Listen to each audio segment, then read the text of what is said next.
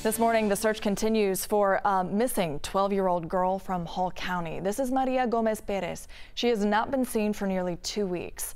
The community is not giving up its search. The Hall County Sheriff's Office announced a $20,000 reward for any information that leads to her safe return. Our Angelina Salcido has the story. Could we leave some of these flyers here? Every chance they get. She's what, 12? She is 12. They're spreading the word. It's been 10 days since she's been seen or heard from by her family. We are here asking for help. Norma Hernandez has hundreds of volunteers pitching in, making sure everyone in the community knows this face.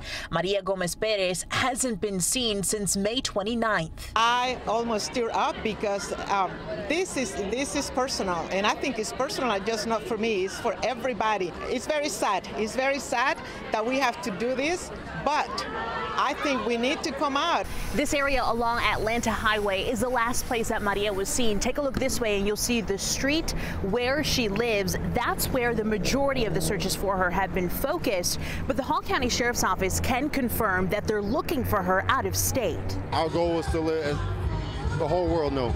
Not just Gainesville, Georgia, not just Atlanta. That's why they're going business to business, handing out flyers, letting people know there's a $20,000 reward for information that leads to her coming home safely. I hope that it leads to some answers in finding this girl. A man who wants to remain anonymous donated $10,000 to the sheriff's office to help. Children are innocent, and that just drove me to do it. Maria's disappearance is driving a community closer together. I know Maria is alive, and I know Maria will come home pretty soon. One business said they, along with 60 others, will be looking for Maria on Monday.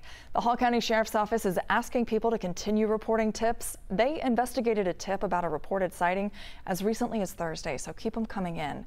If you see her, deputies urge you to call 911 right away and take a picture or a video to keep track of her until investigators can respond.